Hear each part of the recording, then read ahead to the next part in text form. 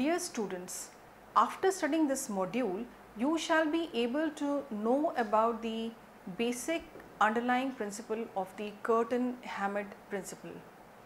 Understand the energetics involved in the Curtin-Hammett principle and learn about the various case studies of this principle. Analyze the derivation of the Curtin-Hammett principle and what are the implications of the same. Study of the various kind of examples based on this principle. In a chemical reaction which yields a product X from a conformational isomer A dash and also yields a different product Y from another conformational isomer A double dash, provided these two isomers are rapidly interconvertible relative to the rate of formation of products, whereas the products do not undergo interconversion. The product composition is not in the direct proportion to the relative concentrations of the conformational isomers in the substrate. It is controlled only by the difference in the standard free energies, that is delta G of the respective transition states, as shown here in the given reaction. The reaction scheme for the comprehending the Curtin-Hammett principle indicates that how A dash is interconvertible to A double dash by the reversible reaction, whereas A dash gets converted to X and A double dash converted to Y with the rates of reaction shown by Kx and Ky. The relative concentration of the conformational isomers A dash and A double dash is obviously related to the product composition, that is conformational equilibrium constant at the respective rate constants of their reactions.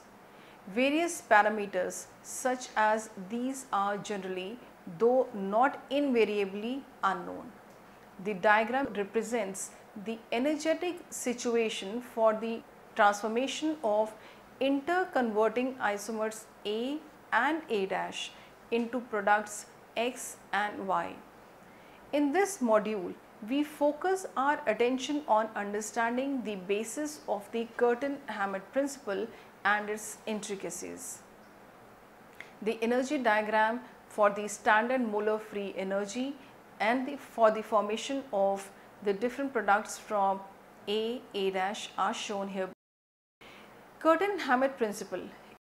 If the rates of reactions are much slower than the rate of interconversion, the Curtin-Hammett principle states that the product distribution is controlled by the difference in the standard Gibbs energies of the respective transition states.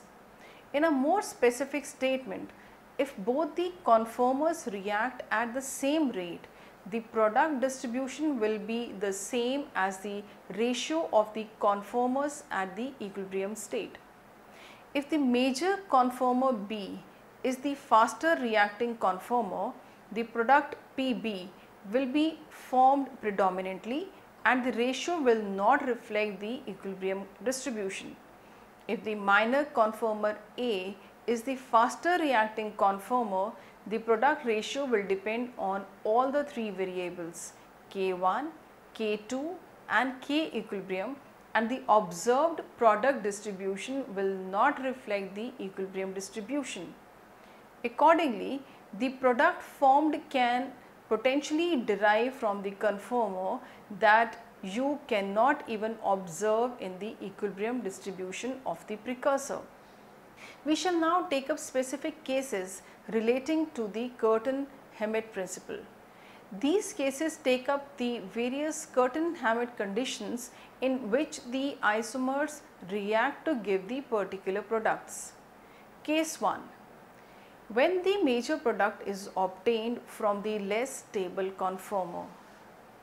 If the rate of conversion of either of the two conformers is faster than the reaction rates, conversely, if the rates of reactions are much slower than the rate of interconversion, that is delta G AB is much small relative to delta G1 and delta G2, then the ratio of A and B is constant throughout the course of reaction. This is depicted by the energy diagram in the figure, where K1, K2 is much smaller than Ka and B. A to B are interconverted, whereas A to Pa is a slow reaction, while B to Pb is a not that slow a reaction. When the less stable isomer leads to the formation of the major product, this is how the energy diagram will be shown. Case 2. When the minor product is obtained from the less stable conformer, the energy diagram is again shown here, where the product Pa is the minor one and product Pb is the major, and the relative energy graphs are shown. Deriving a mathematical relationship based on the Curtin-Hammett principle.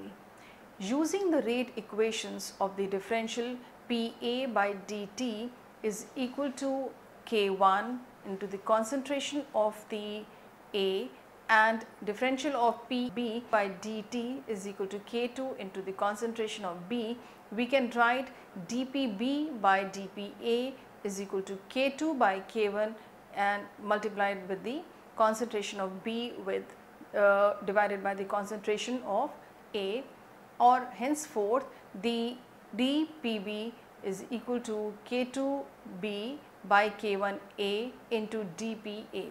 Since A and B are in equilibrium, we can substitute K equilibrium as the concentration of B to the concentration of A, and henceforth the equation further integrating, we get the relation as Pb by Pa equal to K2 by K1 into K equilibrium. In the situation here, A and B are in rapid equilibrium and we have to analyze the product ratio. We must consider the rates of reaction of the conformers as well as the equilibrium constant. To relate this quantity to the delta G, that is free energy values, recall that delta G is equal to minus RT natural log of K equilibrium, or K equilibrium is equal to e to the power of minus delta G by RT, where K1 is equal to E minus delta G to the power of divided by RT, and K2 is equal to minus delta G2 by RT. Substituting these two relations in the above equation, we would get the relation as Pb by Pa is equal to K2 by K1 into K equilibrium constant, which will be in turn further related to e to the power of minus delta G2 by RT, e to the power of minus delta G by RTE, and delta G1 divided by RT. Combining the following terms, we come to the final conclusion of the statement, where delta G is equal to delta G2 plus delta G0 minus delta G1. The implication of this derivation is the isolation of the product obtained from a conformer, which one can't even possibly observe even in the ground state. Within these limits, three scenarios can be envisioned. If the faster reacting conformer happens to be the major conformer, the product obtained from the major conformer should prevail and shall not reflect the equilibrium distribution. The product distribution will be the same as the ratio of the conformers at equilibrium if both the conformers react at the same rate. If the faster reacting conformer happens to be the minor conformer, then the product ratio will depend on all the three variables and the observed product distribution shall not reflect the equilibrium distribution. The case of non-equilibrating conformers. If the rate of interconversion happens to be slower than the rates of reaction, then course of the reaction and the product distribution, that is Pb by Pa shall simply reflect the initial equilibrium composition of A and B, cannot K1, K2 much greater than Ka and Kb equilibrate during the course of reaction. This is clearly depicted in the figure. Notice here that the rates of protonation observed are much faster than the rates of the conformer interconversion. Examples of Curtin-Hammett relationship: diastereoselective quaternization of tertiary amines, alkylation of tropane. Quaternization of tropane occurs mainly from the less hindered pyrrolidine side equatorial attack at the piperidine ring, and even though the main conformer of tropane has an equatorial methyl group, notice that in this case the less stable conformer reacts much faster than the more stable conformer, resulting in an unexpected major product as shown in the depiction of the reaction. We can see here that the major product and the minor product are obtained through the fast and the slow reaction, where the reaction is monitored by carbon-13 method. Alkylation of 1-methyl-2-phenyl-pyrrolidine. 1-methyl-2-phenyl-pyrrolidine yields mainly an anti-alkylated product via alkylation of the minor cis conformer when treated with phenecyl bromide. In both the instances, the less stable conformer is more reactive to such an extent that the major product of the reaction results from this minor conformer. We can see here in the given figure the major product reacting with phenyl COCH2Br in the with the slow reaction, while minor reacts at the faster rate, and the products are minor and the major products are obtained in the ratio of 23:77. Oxidation of piperidines. Oxidation of 1-methyl-4-tertiary butyl piperidine yields mainly the amine N-oxide derived from the most stable conformer. In this example, the more energy rich, less stable conformer reacts more slowly than the major conformer, which is more stable and faster reacting. As it can be seen, the less stable conformer reacts slower, leading to the product which is a minor product, and the more stable leading to the major product, and both of them obtained in the ratio of 5:95. Asymmetric hydrogenation of prochiral olefins catalyzed by rhodium. The asymmetric hydrogenation of the prochiral olefins is a crucial catalytic process.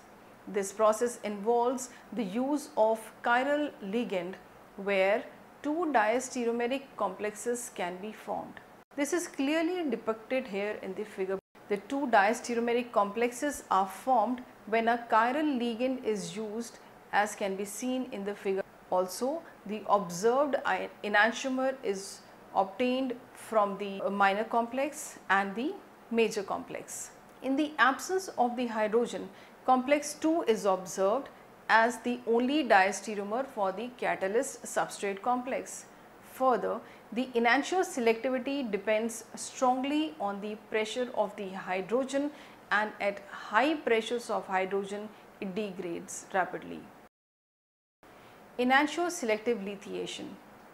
In this reaction, it has been observed that regardless of the fact that the starting material is chiral, and even at low temperatures, enantiomer selectivities remain the same. This also suggests that the two alkyl lithium complexes must be in equilibrium. If the equilibrium conditions are not followed, then at a lower concentrations, enantiomer selectivity should be higher. This is an example of dynamic kinetic resolution in which, on reaction with the electrophile, the two enantiomeric lithium complexes are equilibrating during the course of reaction. Here it can be seen that Because the spartine is chiral, these two complexes are diastereomeric and have different properties. As we can see, the products are obtained in the two different concentrations. In order to summarize and conclude, the Curtin-Hammett principle basically states that relative amounts of the product obtained from the two interconverting conformers depend on their reactivity if their interconversion is rapid. On the contrary, the relative amounts cannot always be intuitively predicted. Let's summarize this module. We have taught you that in 1940s, the idea was prevalent among the chemists that the conformation of a reactant could be determined from the structure of a reaction product. That is, the major conformer would yield the major product. This assumption was shown to be incorrect by Curtin and Hammett in 1950s. If the rates of reactions are much slower than the rate of interconversion, the Curtin-Hammett principle states that the product distribution is controlled by the difference in standard Gibbs energies of the respective transition states. The cases taken up in this module cover the various Curtin-Hammett conditions in which the isomers react to give the particular products. Various examples of the Curtin-Hammett principle have been taken in order to understand the principle and its variation in the better way. The Curtin-Hammett principle basically states that the relative amounts of the products obtained from the two interconverting conformers depend on their reactivity if their interconversion is rapid. On the contrary, the relative amounts cannot always be intuitively predicted.